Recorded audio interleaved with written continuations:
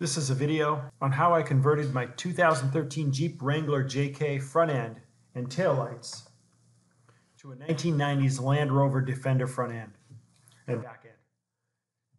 People ask me why I did this, and the reason is pretty simple. The truth is, I really wanted a 1995 or 97 Land Rover Defender, but based on what I was reading about the problems, limitations, and costs associated with ownership, and my experience with a 1997 Toyota FJ40, as well as the similar experiences with my 1992 Mercedes-Benz 250 GD or G-Wagon. I didn't want a third old 4x4 with the limitations and frustrations that I had already experienced with these vehicles. And I'll just discuss this more at the end of the video. So here's what I did. I got on my computer and I figured out a way to line up the body panels between the Wrangler and the Defender. Then I electronically cut the fender off the Land Rover and laid it on top of the Jeep, and it seemed to fit pretty well. So I tried to make sure that I researched the areas of the conversion where I would likely have to do some intricate panel fabrication. And I found out the Wrangler JK body is about an inch narrower than the Defender, and this excludes the fender flares. However, the tire stance of the Jeep is actually wider than the 1990s Defender. I figured this out because I wanted to determine if the fender flares would cover the wheels correctly. And once satisfied with my electronic homework, I decided to take the next step. And I purchased a 2013 Jeep Wrangler JK Sahara. It was in good condition with about 92,000 miles on it. Then I purchased the driver's side fender, or what the British call wing, for a Land Rover Defender. And I removed the driver's side Jeep fender and flare, then overlaid the Land Rover wing on the Jeep. And at this moment, I could see the conversion coming together.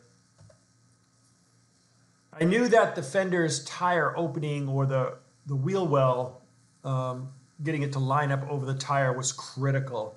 At the same time, I had to be cognizant of how low the Land Rover fender needed to drop in order to stay even with the rear fender, right, and wheel well. And this is because I wanted to allow the windshield to fold down onto the hood, or as the British call it, the bonnet.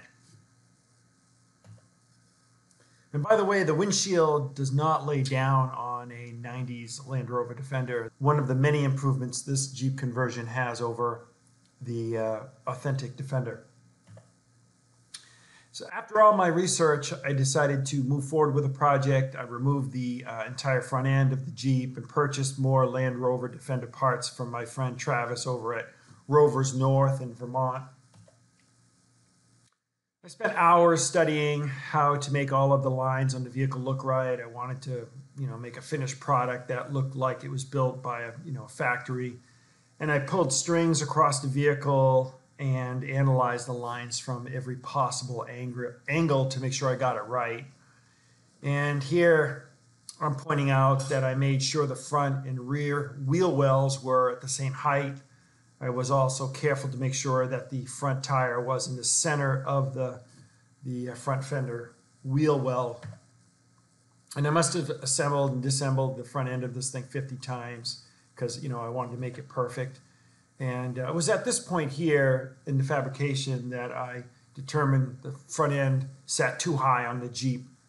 It wouldn't look right and the windshield wouldn't go down. I spent hours studying how to drop the front end while trying to minimize the amount of cuts on the Jeep. So in the end, I figured out that to get the fitment just right, I had to remove the headlight assemblies and cut areas of the Jeep up near the firewall in order to drop the Land Rover front end enough.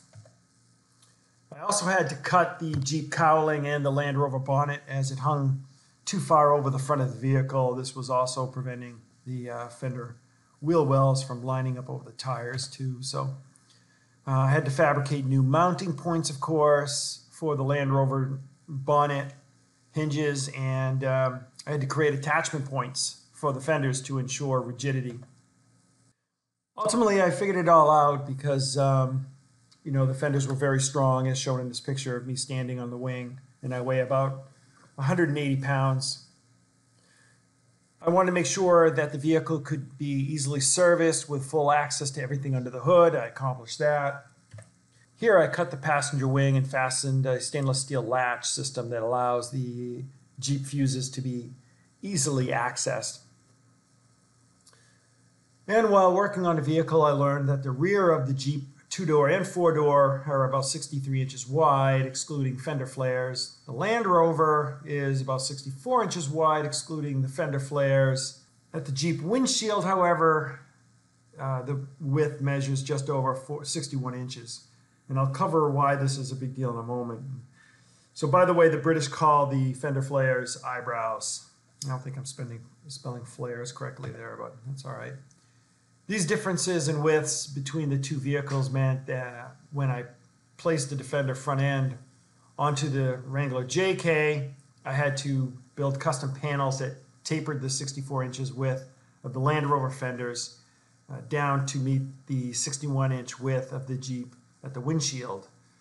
The transition I came up with is not as dramatic as shown in this diagram. I actually made it so gradual that no one other than those who watch this video would ever be able to figure it out. This is a view of the new wing attached to the Jeep. Notice the fabricated panels I machined, which fill in where the Land Rover Defender panel didn't reach the door of the Jeep Wrangler JK. And I keep saying JK because I have no idea how to do this on a TJ. I'd have to figure it out, or another model. So I had to shape pieces of metal to compensate for gaps created by removing the Jeep front quarter panel here. And I never started with sheets of aluminum or steel before I created these panels, by the way. I always created paper templates first to save money and time, or I used corrugated plastic board or something like that. Notice that I cut the windshield brackets right there at the red arrow. This was done because putting the windshield down on a JK requires taking these off, which is way too much of a hassle compared to my old Toyota FJ and Mercedes G-Wagon. Jeep, however, finally got this right in the 2008 model. Putting the windshield down for me is a must because I love the open air when I drive, with eye protection, of course. The windshield on a authentic Land Rover Defender like this one cannot be folded down. So this is another reason why I didn't want an actual Defender. Because I wanted the ability to put the windshield down quick and easy, I had to remove the supports between the side-to-side roll bar, just above the door there, in the windshield to help ensure the vehicle stays safe. I then installed a aftermarket trail cage. Then I welded these stops onto the trail cage near the top there and inserted rubber bumpers that support the windshield when it's up. And I used rugged Velcro straps to hold it in place. I also removed the tail lights on the Jeep and fabricated a panel with lights that resembled the 1990 style Defender 90 and 110. And here's a look at the other side before I painted them up. When you compare the rear of the authentic Land Rover Defender to a Jeep conversion here, you'll notice that backup light probably isn't enough, but just below the bumper I installed very bright backup lights that really can't be seen in this photo. Now, you might be asking yourself, why would anyone do this? And this is really a very easy question for me to answer. I like owning vehicles that are different. I love my 1977 FJ40 and my 92 Mercedes-Benz G-Wagon, but I can tell you from lots of experience over 20 years what the downsides are of owning these types of old 4x4 vehicles. So I came up with 14 issues to consider when purchasing an older 4x4. Number one, motors are underpowered. This creates a problem when pulling out into traffic. The Defender 90 has a V8, but it's still underpowered. That Wrangler has 285 horsepower. Second one, going topless is very time consuming. Putting that soft top down. You'll realize this when it rains, and an old top can take you 20 to 30 minutes. You might have it down to 15. But you know, all the things like removing the doors is a major hassle on most older 4x4s. You pretty much can't do it on the Defender, which is a downside for me. Same with the Mercedes. It's very difficult. I have to remove 8 bolts. The Land Cruiser, you basically have to buy soft doors. The suspension can be very stiff. The Defender has a coilover suspension. The FJ has leaf springs, so very stiff. Even with the coilovers, it's not the soft ride of a modern Jeep.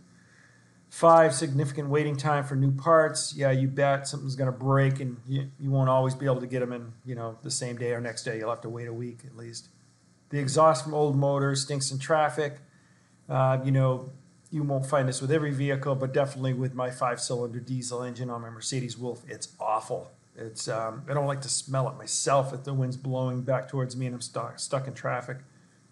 Finding a mechanic that wants to work on the vehicles can be difficult. Sometimes I find out with the Wolf or the FJ because they're just not familiar with it. My harmonic balancer went once, and luckily the mechanic lent me a bay and some of his tools, and I fixed it myself with some of his help.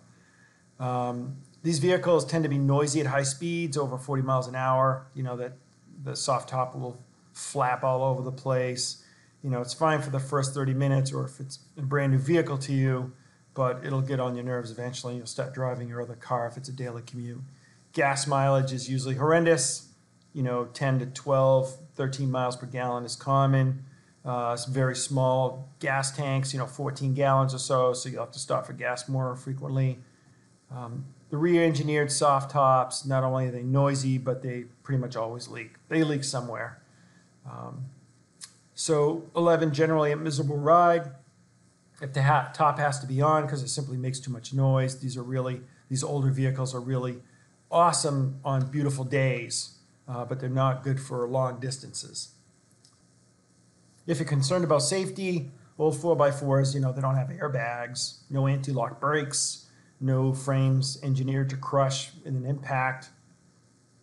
13, you can forget about highway riding, really, as old 4x4s, you know, they have high winding engines when you get above 50 miles an hour. You might be able to hit 55, 60, you know, and the high winding engine will drive you crazy after 30 minutes, especially if you're doing it on a regular basis. You'll switch to another car, a Jeep. You don't have that problem, a modern Jeep.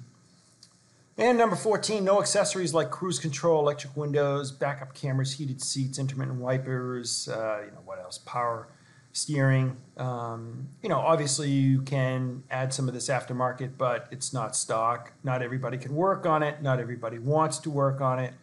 And you will have trouble with that custom stuff. You know,